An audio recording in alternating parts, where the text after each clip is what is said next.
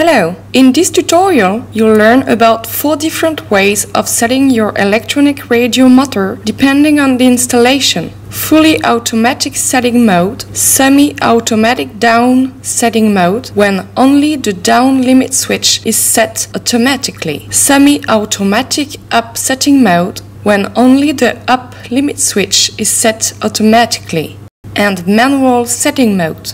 These 4 end-limit settings are valid for the electronic radio range of motors range E, using SIMU-Hz and SIMU-Hz radio technology with alternative or direct current. This applies both to 40 diameter motors T3.5 and to 50 diameter motors T5. The setting mode chosen will depend on the installation of your roller shutter, depending on whether the rolling tube is fitted with rigid links or fasteners such as VAS, VAR, Octo-Easy or EasyLink, or whether the rolling tube has flexible fasteners, and also depending on whether or not your shutter is equipped with stoppers on the final slat or in the guide rails. It's simple to choose the correct motor setting. If your installation is equipped with rigid links or fasteners with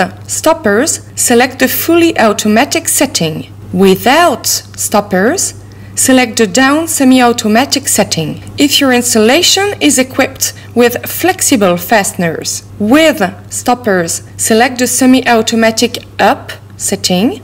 Without stoppers, select the manual setting. Now that you know all about the 4 modes, you can begin programming your electronic motor. In the other tutorials in this playlist, I will explain the procedure for the 4 end-limit setting modes.